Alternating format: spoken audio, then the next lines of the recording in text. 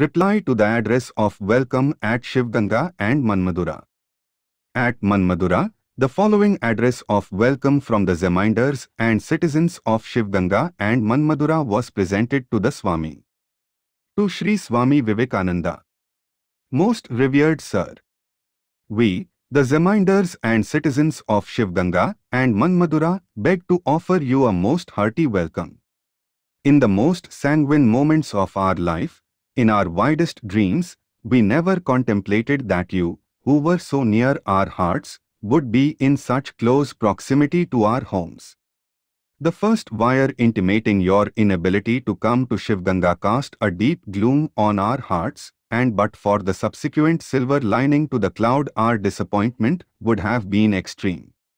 When we first heard that you had consented to honor our town with your presence, we thought we had realized our highest ambition. The mountain promised to come to Muhammad, and our joy knew no bounds. But when the mountain was obliged to withdraw its consent, and our worst fears were roused that we might not be able even to go to the mountain, you were graciously pleased to give way to our importunities. Despite the almost insurmountable difficulties of the voyage, the noble self-sacrificing spirit with which you have conveyed the grandest message of the East to the West, the masterly way in which the mission has been executed, and the marvelous and unparalleled success which has crowned your philanthropic efforts have earned for you an undying glory. At a time when Western breadwinning materialism was making the strongest inroads on Indian religious convictions, when the sayings and writings of our sages were beginning to be numbered, the advent of a new master like you has already marked an era in the annals of religious advancement, and we hope that in the fullness of time you will succeed in disintegrating the dross that is temporarily covering the genuine gold of Indian philosophy and casting it in the powerful mint of intellect. Will make it current coin throughout the whole globe. The Catholicity with which you were able triumphantly to bear the flag of Indian philosophic thought among the heterogeneous religionists assembled in the Parliament of Religions enables us to hope that at no distant date you, just like your contemporary in the political sphere, will rule an empire over which the sun never sets, only with this difference that hers is an empire over matter, and yours will be over mind. As she has beaten all records in political history by the length and beneficence of her reign, so we earnestly pray to the Almighty that you will be spared long enough to consummate the labor of love that you have so disinterestedly undertaken, and thus to outshine all your predecessors in spiritual history. We are, most revered Sir, your most dutiful and devoted servants. The Swami's reply was to the following effect. I cannot express the deep debt of gratitude which you have laid upon me by the kind and warm welcome which has just been accorded to me by you. Unfortunately, I am not just now in a condition to make a very big speech, however much I may wish it. In spite of the beautiful adjectives which our Sanskrit friend has been so kind to apply to me, I have a body after all, foolish though it may be, and the body always follows the promptings, conditions, and laws of matter.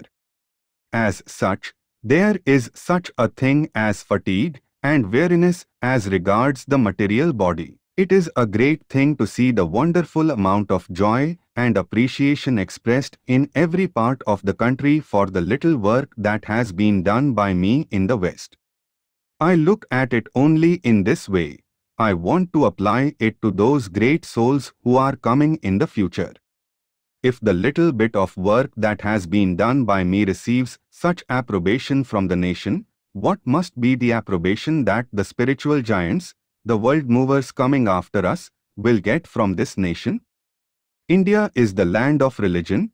The Hindu understands religion and religion alone. Centuries of education have always been in that line, and the result is that it is the one concern in life, and you all know well that it is so. It is not necessary that every one should be a shopkeeper. It is not necessary even that every one should be a schoolmaster. It is not necessary that everyone should be a fighter, but in this world there will be different nations producing the harmony of result.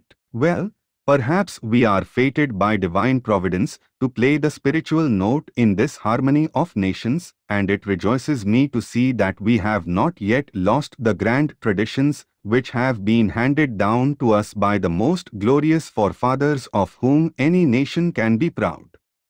It gives me hope. It gives me adamantine faith in the destiny of the race. It cheers me, not for the personal attention paid to me, but to know that the heart of the nation is there and is still sound. India is still living, who says she is dead? But the West wants to see us active. If they want to see us active on the field of battle, they will be disappointed that is not our field, just as we would be disappointed if we hoped to see a military nation active on the field of spirituality. But let them come here and see that we are equally active, and how the nation is living and is as alive as ever. We should dispel the idea that we have degenerated at all.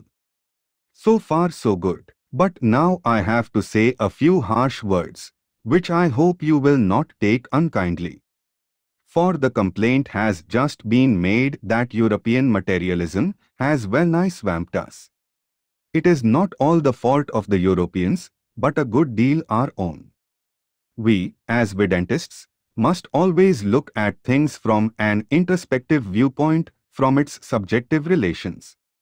We, as Vedanthists, know for certain that there is no power in the universe to injure us unless we first injure ourselves. 1/5 of the population of India have become Mohammedans. Just as before that, going further back, 2/3 of the population in ancient times had become Buddhists, 1/5 are now Mohammedans. Christians are already more than 1 million. Whose fault is it? One of our historians says in ever memorable language, "Why should these poor wretches starve and die of thirst when the perennial fountain of life is flowing by?" The question is, what did we do for these people who forsook their own religion? Why should they have become Mohammedans? I heard of an honest girl in England who was going to become a street walker. When a lady asked her not to do so, her reply was, "That is the only way I can get sympathy. I can find none to help me now, but let me be a fallen, downtrodden woman, and then perhaps merciful ladies will come and take me to a home and do everything they can for me." We are weeping for these renegades now, but what did we do for them before? Let every one of us ask ourselves, what have we learnt? Have we taken hold of the torch of truth, and if so, how far did we carry it? We did not help them then. This is the question we should ask ourselves. That we did not do so was our own fault, our own karma. Let us blame none. Let us blame our own karma. Materialism, or Mohammedanism, or Christianity, or any other ism in the world could never have succeeded but that you allowed them. No bacilli can attack the human frame until it is degraded and degenerated by vice, bad food, privation, and exposure. The healthy man passes scatheless through masses of poisonous bacilli. But yet there is time to change our ways. Give up all those old discussions, old fights about things which are meaningless, which are nonsensical in their very nature. Think of the last 600 or 700 years of degradation when grown-up men by hundreds have been discussing for years whether we should drink a glass of water with the right hand or the left, whether the hand should be washed 3 times or 4 times, whether we should gargle 5 or 6 times. What can you expect from men who pass their lives in discussing such momentous questions as these and writing most learned philosophies on them?